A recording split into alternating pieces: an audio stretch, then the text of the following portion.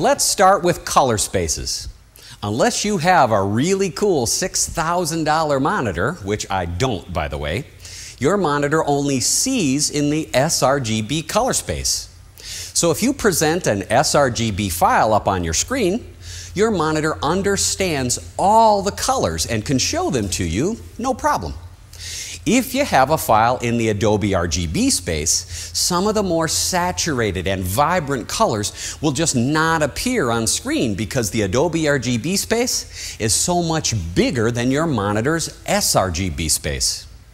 This is usually not a huge deal to wedding shooters who mistakenly use the Adobe RGB space because they don't typically capture really vibrant color that goes beyond the sRGB limitations of your monitor. But this is a huge deal for commercial product shooters like me, because when we shoot a vibrant colored product using the Adobe RGB space, we cannot expect the monitor to reveal those colors accurately. In order to get consistent and reliable screen to print match, you really need to use the sRGB color space.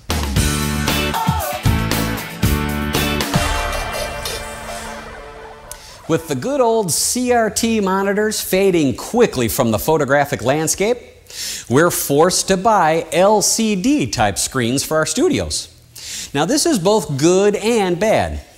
The good part is that there are a few really good LCD monitors available, but the majority of LCDs on the marketplace, including all laptop LCDs, are just not capable of giving us the colors we need for professional photography. You just can't go on down to Best Buy and choose even a $600 LCD monitor and expect it to give you accurate colors. I'm really sorry, but it doesn't work. Recently, we've tested all types of LCD monitors side by side in this very room for accurate screen to print match. The results? Well, unfortunately, you're going to have to spend around $1,500 to get an LCD that's going to give you accurate screen to print match. That's rough. For the complete results and for all the monitors that we recommend right now, please go to this page. But remember, as technology comes forward, we're going to get better monitors that are going to be lower cost, but not right now.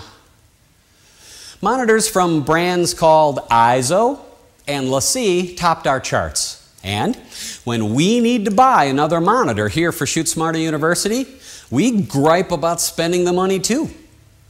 The days of the $400 to $600 CRT monitor with accurate color is gone. Well, for now, as we mentioned earlier, I suspect that we will see better quality LCD monitors and cheaper prices in the future, but for now, we're filling our studios with $2,400 LCD monitors. We're buying these ISO CG21s. Yes, they're expensive. They're budget busters for sure, but we're very happy with the results. Now, laptops, no matter how expensive, we've got $3,000 laptops running around here. They just don't have the ability to present accurate colors. So, don't trust the color of your laptop screen. Now, that doesn't mean that you shouldn't profile these lower cost monitors or your laptop monitors. Please do.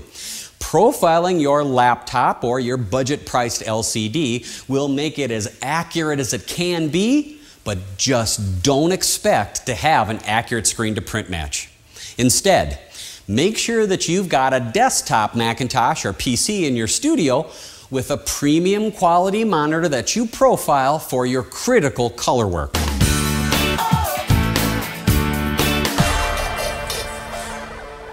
Creating files with great exposure and great color balance is more important to good screen to print match than you may think. If you're a JPEG shooter, try your best to shoot images with perfect exposure and great color. Patching your JPEG files in Photoshop is not only time consuming, but each time you adjust exposure, contrast, or color values, you're changing and stretching and throwing information away.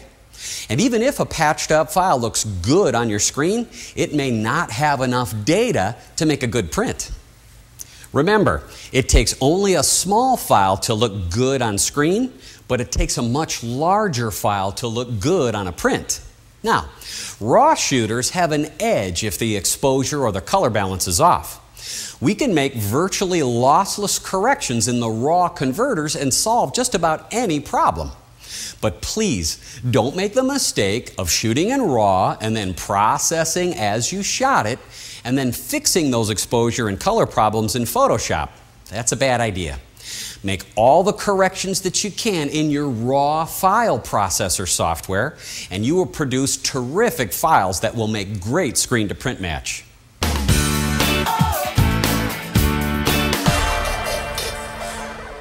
Photographic prints reflect light, right? Sure they do.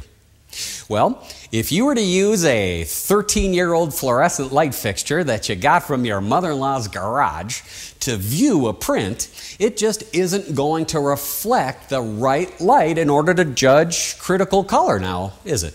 No. In order to judge or in order to view a print with accurate screen-to-print match, we need to use the same light source that our monitors use, or at least one that's as close as we can get. We set our monitors to equal amounts of red, green, and blue. That's what the monitor profiling kit does, at an average color temperature of 6500 K. So in order to view these prints accurately, we need to get as close to that same light source as possible. Now, we have the ability here at Shoot Smarter University to have a color-corrected room where the students can print or view a print under exact conditions by using overhead lab-grade fluorescent tubes. These tubes have a high CRI, that's a color rendering index, and it's set to 6500 K. They're available from a company called GTI. They're the best in the biz. Here's their website. Just pick up the phone and you can order replacement fluorescent tubes in the size that you need for your computer room. If that's not an option for you, that's cool. Just skip those goofy full spectrum lights or OTT lights that you see advertised.